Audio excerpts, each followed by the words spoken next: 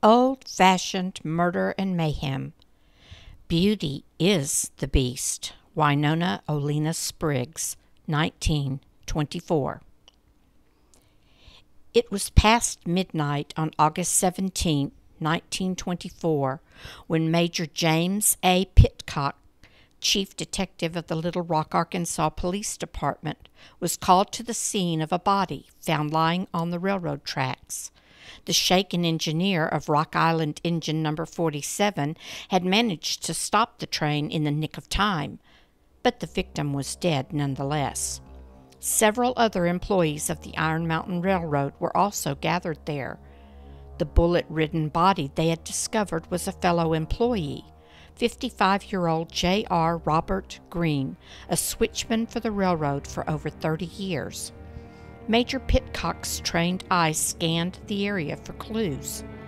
To his surprise, small imprints of a woman's shoes could clearly be seen. Reaching down, the detective picked up a small rhinestone-covered buckle and slipped it into his pocket. This was no random robbery. There was a woman involved. Welcome to another episode of Old-Fashioned Murder and Mayhem. I am your host, Mindy Hudson, bringing you tales of scandal and true crime with a twist of genealogy. Join me as we discover the fascinating story of Beauty is the Beast, Winona Olena Spriggs.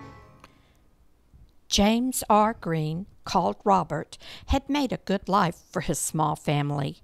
He married the former Lena Stokey in 1894 and worked as a switchman for the Iron Mountain Railroad. Their one child, Leroy, was born in 1895. Robert was meticulous in everything he did. He bought a luxurious home at 1811 West 5th Street in Little Rock, a sprawling two-story house with a wide veranda that wrapped around the front and side with a turreted addition. His life seemed to be the model American dream. Loyal to his wife, his son, and his job, it was said you could set your clock by his routine. Every day for 33 years, he walked the short distance to the switch tower where he worked. At 12:45 at night, he finished his shift and began the 3-block trek back home. On Saturday, August 16, 1924, Robert Green ended his shift after midnight. It was now early Sunday, August 17th, and Robert followed his long-established routine. Major Pitcock confirmed that the middle-aged gentleman had worked his regular hours and followed the same route he had taken for 3 decades. Following the railroad tracks from the tower, he took the lonely shortcut on the hill to a crossroads where he veered onto the streets leading to his house. Evidence of a woman's presence in the dust at the crossroads led the seasoned detective to consider there had possibly been a late-night meeting with a secret lover, and something had gone wrong. However, upon arriving at the Green family's West 5th Street home, Pitcock was met with a very distraught widow, a grieving son, and a stunningly beautiful daughter-in-law. Delving into the private life of Robert Green, Pitcock was puzzled to find evidence supporting Robert had no wandering eye, but was a devoted man to his wife. Robbery didn't appear to have been the motive, as nothing was taken from the body. Son Leroy and his bride Winona had only arrived at Little Rock a few hours earlier from their home in Pueblo, Colorado. Something wasn't adding up. J.A. Pitcock wasn't some backwoods detective. He knew the key to the mystery lay in the mysterious appearance of the female shoe prints and the rhinestone buckle. He began by discreetly checking the shoe shops around Little Rock to find anyone who might remember selling a pair of shoes with that particular adornment. The search eventually extended to all of Arkansas without luck. In the meantime, Pitcock checked the alibis given by Leroy and Winona Green. They had arrived in Arkansas separately. According to Winona, she had planned to make a visit alone and had arrived about 8 hours after the murder had occurred, only to be stunned by the news that Dad Green had been killed. In the meantime, Mother Green, overcome with grief, had called her son to come home. He arrived several hours after Winona. While Leroy's timeline of events was ironclad, Winona's had troubling holes. Small changes in details sent Pitcock's suspicious antenna into action. Leroy had assured his distraught mother that the couple would remain with her as she grieved for the loss of her husband.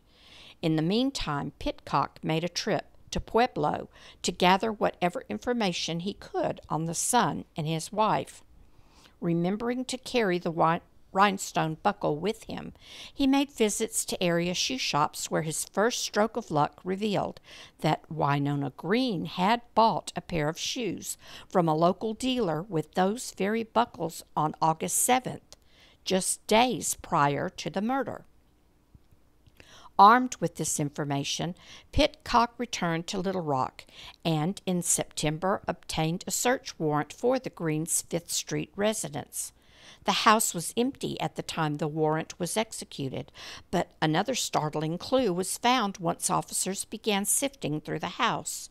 A torn note, presumably written by Lena Green to Winona, contained the astonishing message, quote, "If you want the $4,000 I borrowed from you, you'll have to help me find some way of getting it from the old man.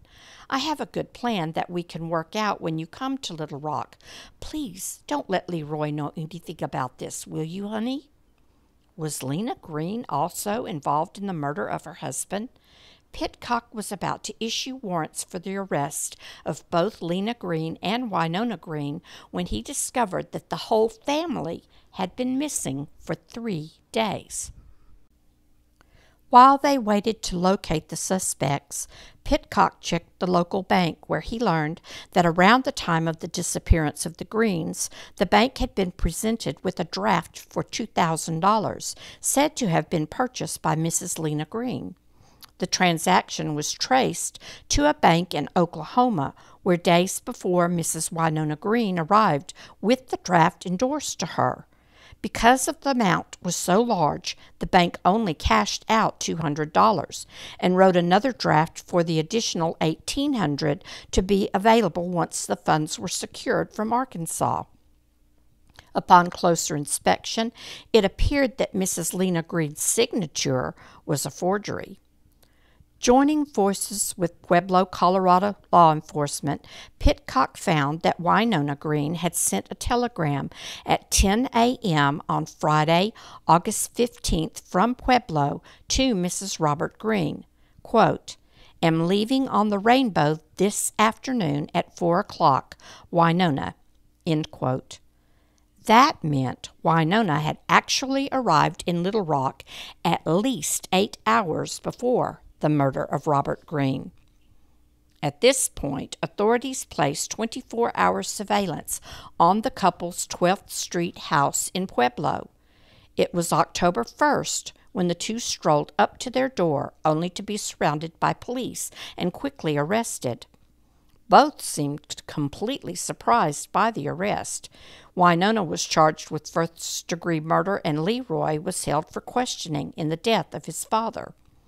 23-year-old Winona remained calm and indifferent. However, her confidence crumbled when Major Pitcock remarked, quote, "You made one blunder, Winona. Otherwise, we might have never known who killed old Bob Green." End quote. "What blunder was that?" the beauty smugly replied. That's when he told her she had lost the rhinestone buckle at the crime scene from one of the shoes she had purchased in Pueblo. In addition, he had proof she had arrived in Little Rock hours before the murder. Pitcock had played his hand perfectly. Her cool demeanor was shaken. The color drained from her lovely face. But then a wicked smile formed on her lips. "Yes, I killed him," she said. There is no doubt about it. Winnie Spriggs Green was beautiful. Born October 21st, 1901, to William Spriggs and Mary Hood, Winona Olena was the eldest of 3 children. Her dark brown eyes and long raven hair gave her an exotic allure. She later claimed to be part Cherokee, but, like most things Winnie claimed, that was a fantasy. Perhaps the loss of her mother in Oklahoma as the family traveled from Arkansas headed to New Mexico left a mark on the 6-year-old child. The heartbreaking account of Mary Spriggs' death is recounted in the Oklahoma Gotebo Gazette on December 20th, 1907. The article begins, "Died among strangers. Mrs. W. L. Spriggs was brought to the Richardson Hotel Sunday in an unconscious condition, supposed to have been brought about by a tumor on the brain, and soon after passed away. With her husband and 3 small children, the woman had been traveling overland from the Creek Nation to New Mexico, where they intended to make their home. Friday she was taken to the hotel. She was in a dying condition. The family was in poor circumstances, and a subscription was circulated and sufficient funds procured to provide for decent interment and to assist the stricken family temporarily." End quote. The article goes on to describe the service and a card of thanks from the family signed by W. L. Spriggs, his father, and his father-in-law. The journey to New Mexico continued shortly after. By the 1910 census, W. L. Spriggs and his children, Winnie, Thelma, and William, were living in Guadalupe County, New Mexico. By 1920, Spriggs moved to Ottawa County, Oklahoma, with the 2 younger children, but Winnie is missing from the census. She later claimed that most of her childhood was spent shuffling from one relative to another. By the time she was a teenager, trouble seemed to find her. There were some rumors that she was married to a bootlegger at the age of 18, and a son was born to her. Newspaper articles later claimed the boy was sent to live with relatives in Kansas City, but no proof of the marriage or the existence of a child has been found. Winona, also called Winnie, married Leroy Robert Green in Oklahoma City, Oklahoma, on January 31st, 1923.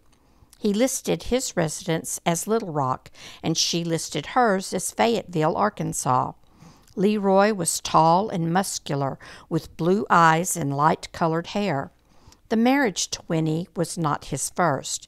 He was briefly married in 1917 to Miss Beulah Journey, but sought and received a divorce in 1919 on grounds of desertion. After the 1923 wedding to Winona, the couple made their home with Leroy's parents until the young man secured a railroad job in Pueblo, most likely with the aid of his father. After the murder of Robert Green, the couple returned to Pueblo in September, presumably to close out their affairs before returning to Little Rock to care for Mrs. Green. On September 24, 1924, Winnie left on a short trip saying she was going to Kansas City to visit relatives. She went first to Little Rock and picked up Mother Green. The pair left by train. Curiously, both women had railroad passes which enabled them to travel free on the train whenever and wherever they chose. But instead, they bought tickets which possibly occurred to avoid train employees from being aware of their movements. At the time of her arrest, Winnie insisted that during the trip, she and Mother Green had quarreled over a loan the young woman claimed her mother-in-law owed to her. The argument grew heated, and Winnie said she had left the woman in Kansas City. In the meantime, Winnie wired Leroy to tell him about the disagreement and asked him to come to meet her in Colorado City as she was coming home. When pressed about what happened to his mother, Winnie said she believed the woman was going to Oklahoma, where some of her siblings resided. Leroy called his uncles to inquire whether Mrs. Green had arrived, but no one had seen her. All of this was still unfolding when Leroy and Winona Green were taken in for questioning. At this point, it was unclear whether Winona had acted alone or if her husband, who had a tainted history of his own, was involved. There was also the suspicion that Lena Green was involved in the murder plot of Robert Green. Pitcock was determined to leave no stone unturned. Winnie was coy with the investigators, appearing to relish the attention she was receiving. It had been a near-perfect murder. There were no witnesses, only circumstantial evidence, and no obvious motive. If the young woman could have maintained her composure, she might have gotten away with it. But her one weakness was that she apparently truly loved Leroy. After being grilled mercilessly for hours, he asked to see his wife. The battered and bruised condition of her beloved husband shocked her.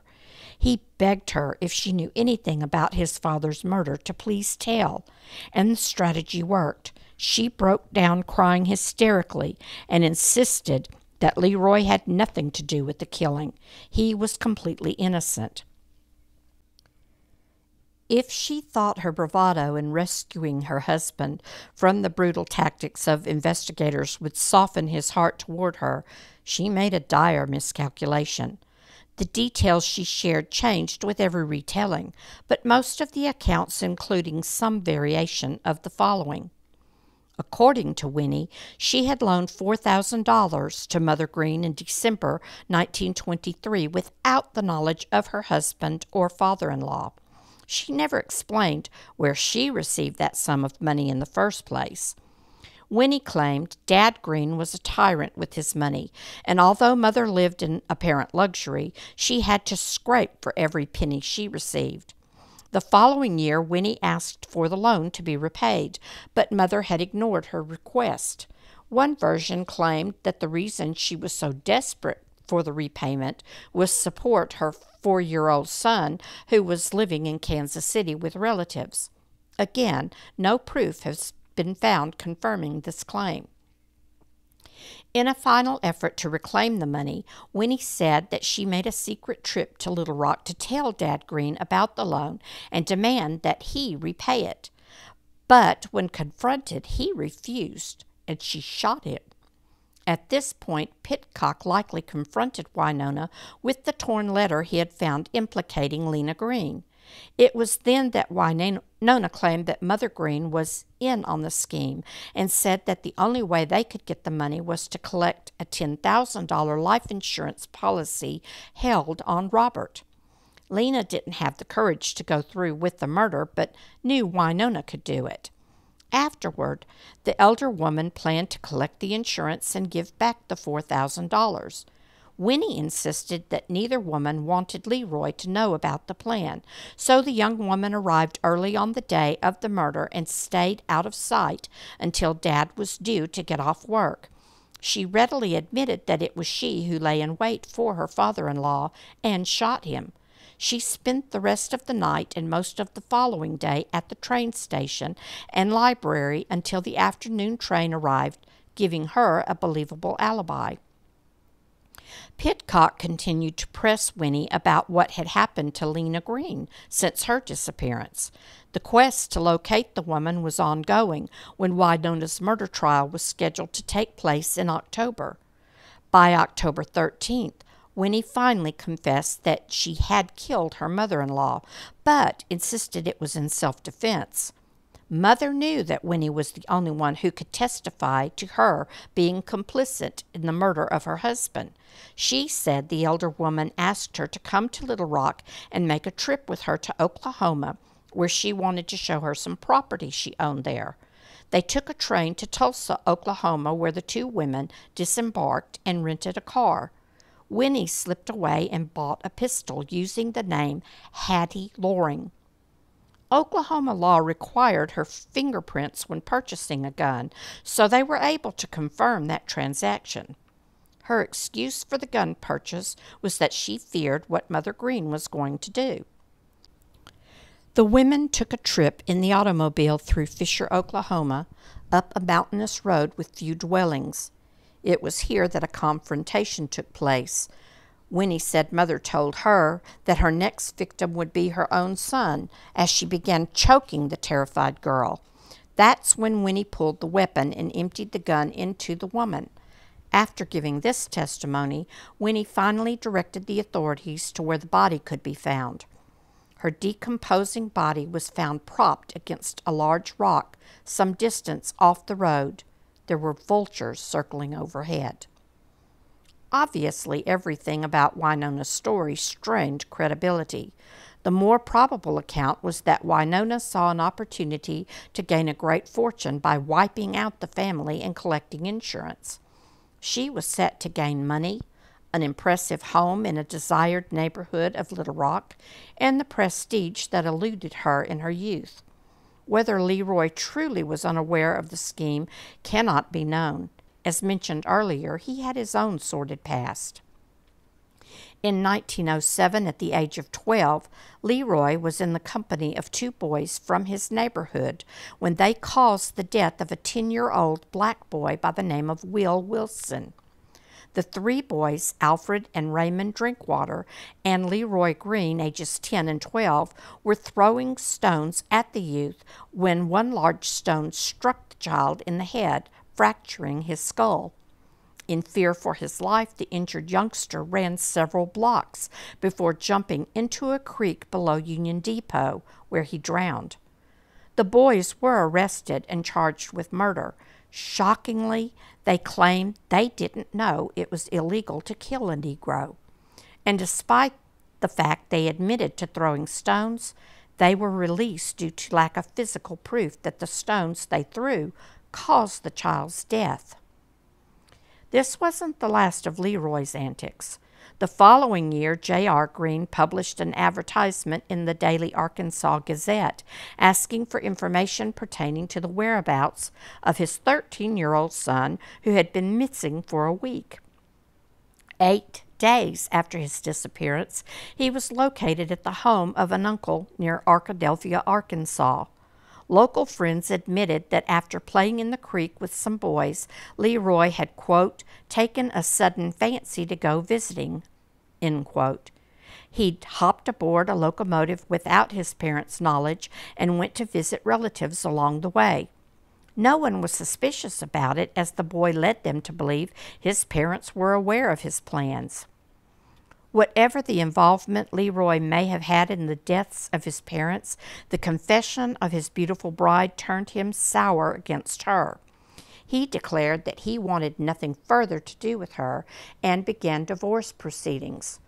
For her part, she was visibly hurt at first, but then embraced her notoriety with gusto, flirting with reporters and treating her predicament as if it were a giddy diversion.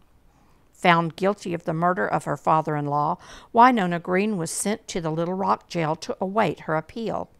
She never showed any remorse for either killing, but worried more about the fact that she had unmanicured nails and lacked the attention of a beauty parlor.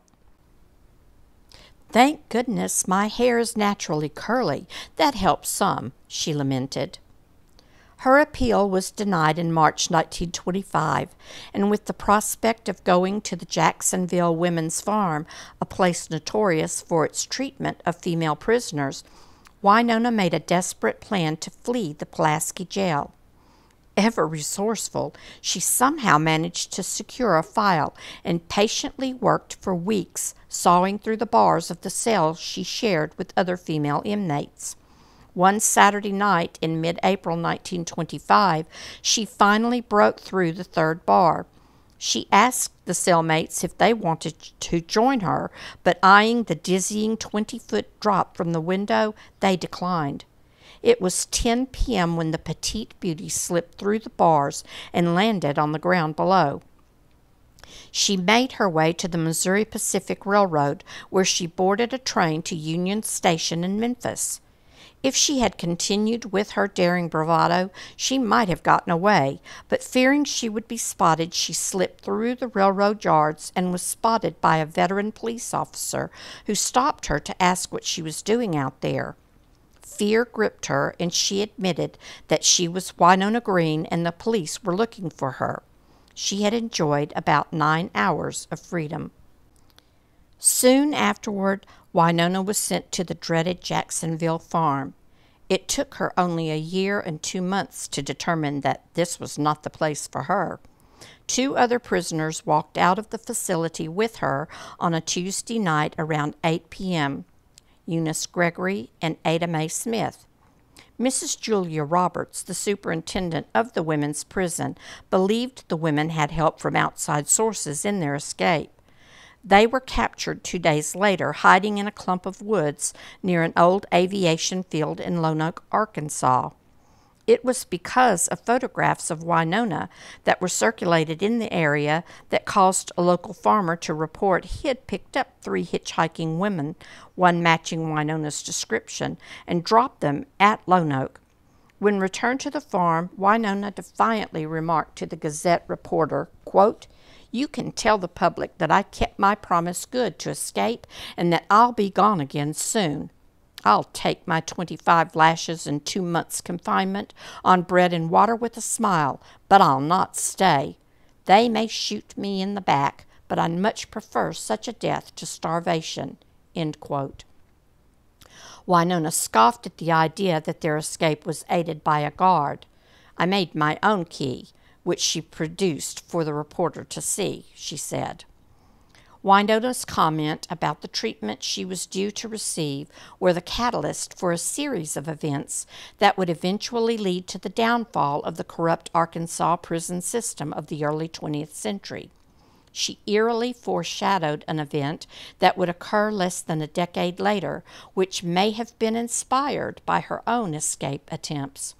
Shortly after the women returned to the prison, a firestorm of controversy broke out when a former inmate, Leona Bruce, swore out an affidavit claiming the 3 prisoners had been mercilessly flogged and tortured at the prison. According to the document, the 3 inmates were shackled to a whipping post and given 13 lashes. Quote, "I heard the licks and heard the screams of the women," the affidavit states. "It was common knowledge in the jail, but everyone was told to remain quiet or be punished. The girls say he gave them 13 lashes and beat them with a long leather strap until the blood came." End quote. The allegations were picked up and printed nationwide, and a formal investigation was launched. Mrs. Julia Roberts, the superintendent of the prison, strictly denied that the women were whipped. Quote, "Neither Winona Green or any other woman prisoner has been whipped at the state farm," said Mrs. Roberts. "There is absolutely no truth in the charge." End quote.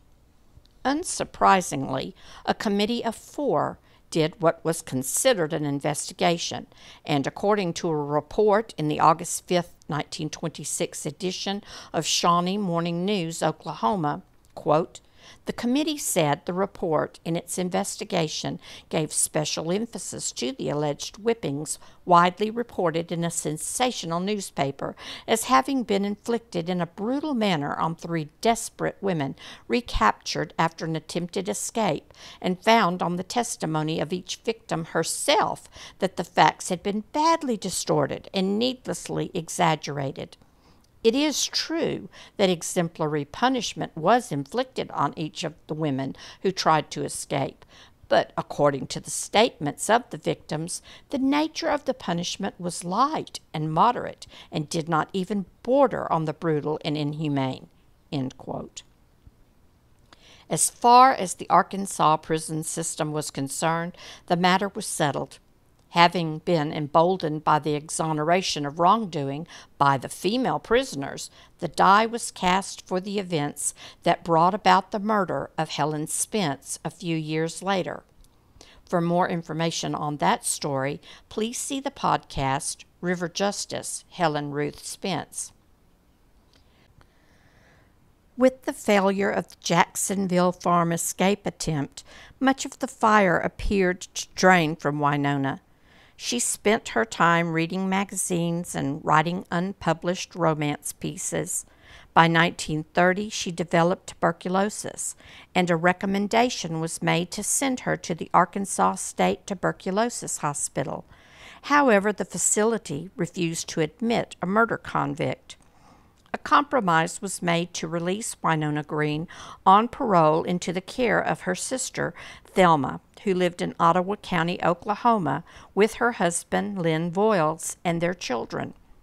With this second chance at life, you might imagine Winona would count her blessings and live a quiet, peaceful life. However, that was not the course she chose. On December 17, 1932, she married Herbert F. Jones from Arkansas, who was recently divorced from his first wife on a charge of cruelty. Her life of crime ramped up again in November 1935, as her parole was revoked when she was arrested for forging checks in Little Rock. This resulted in Winnie being returned to Jacksonville Farm. H. L. Jones filed for divorce in 1938, citing abandonment. Again, in 1939, Winnie was given parole by retiring prosecuting attorney Fred A. Donham because of her poor health and because she had reportedly aided in rescuing several of the female inmates when a fire broke out at the prison. She returned to the Voiles home to live. Winnie and the girl's father, W. L. Spriggs, 67, were listed in the household in the 1940 federal census. Soon Winona ended up in California, where she was working in a shipyard. This is where she met James E. Freeman, who was nearly 20 years her junior. Nevertheless, the pair were married in 1944 and spent the next few years alternating residence between California and Oklahoma. Shortly after World War II had ended, the pair managed to move into the California residence of Francis Frank Perricone. While there, Winona convinced the man to convert his property into cash and buy a Packard automobile with some of it. The pair coerced the man to take the proceeds and travel with them to Miami, Oklahoma. Arriving in Oklahoma, Perricone became ill and was admitted into the Miami Baptist Hospital in April 1946. He died the next month. Of course, Winnie and her husband disappeared with the remaining money and the auto, according to a letter written to Perricone's son, Alfred, shortly before the older man died. In January 1948, Winona once again found herself in trouble for issuing forged checks in Oklahoma. Yet again, her parole was briefly revoked, and she returned to Arkansas to serve out her sentence.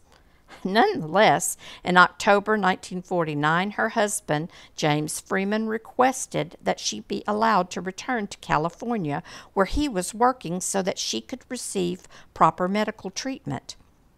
Unbelievably, his request was granted, and Winnie was granted a 90-day furlough by Arkansas Governor McMath. The furlough was extended multiple times throughout the early 1950s.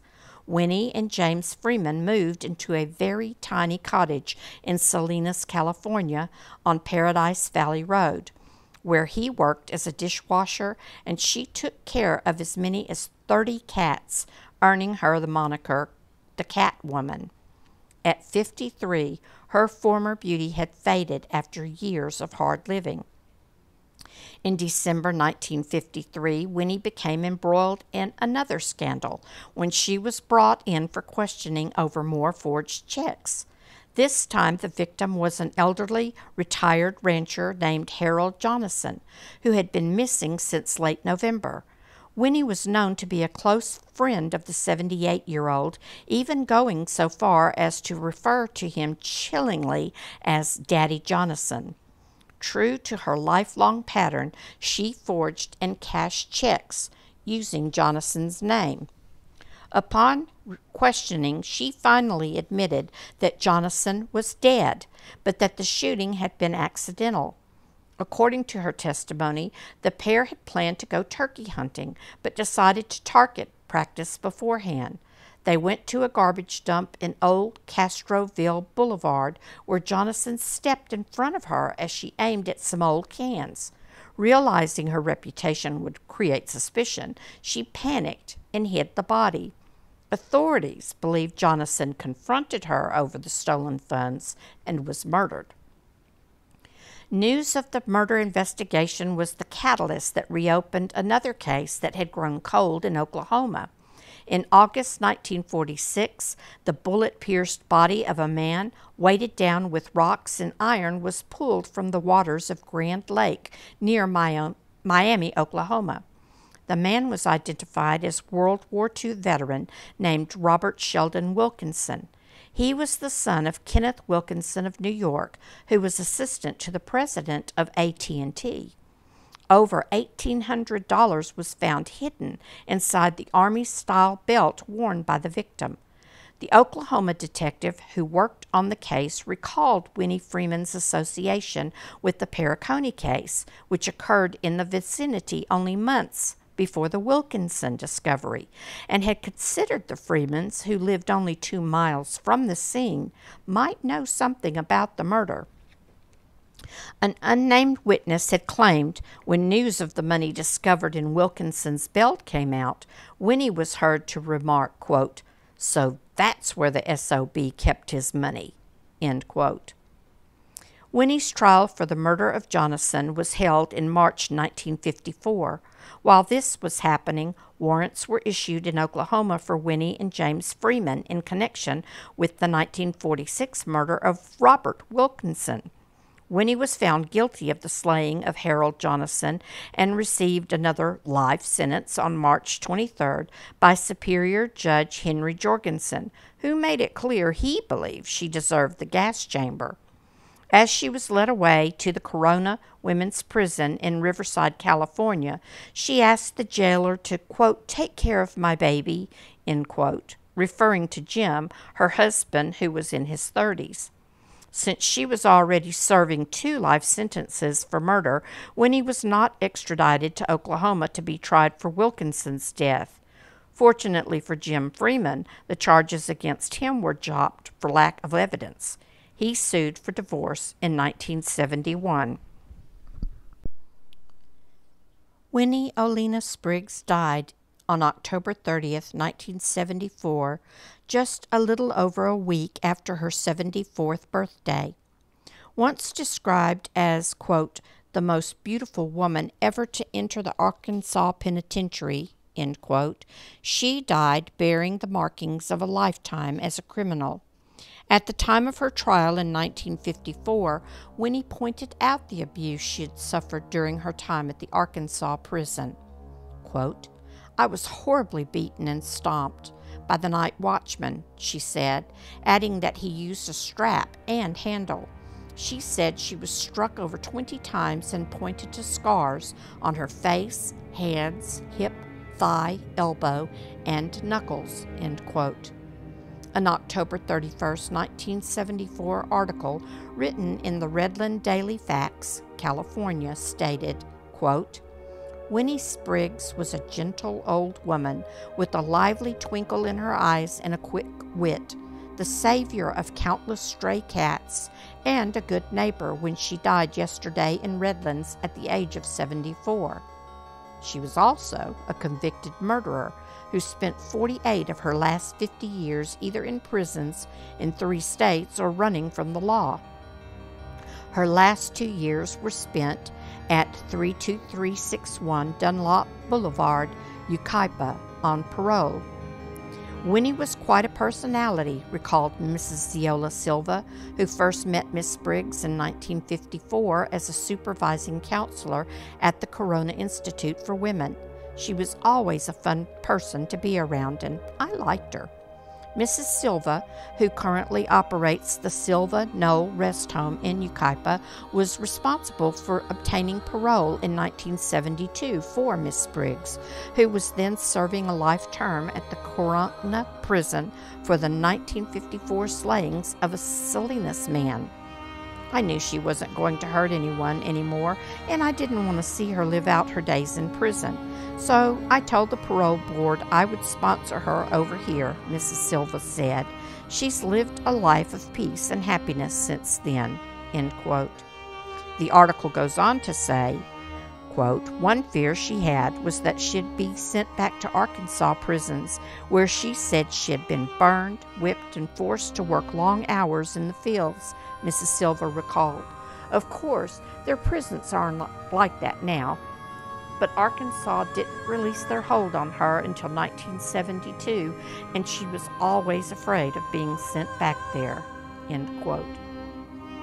Perhaps the saddest note about Winnie's life can be gleaned from her father's obituary, which was published in the Miami Daily News Record, Oklahoma, on August 23, 1955, a year after Winnie returned to prison, which reads, quote, final rites for William L. Spriggs, 83, will be conducted at the Friends Church in Wyandotte at 2 p.m. Wednesday.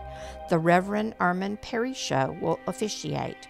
Spriggs, a retired carpenter, died at the home of a daughter, Mrs. Lynn Voiles, in Wyandotte Monday. He is also survived by a son, William Spriggs of Miami, and another daughter. Period.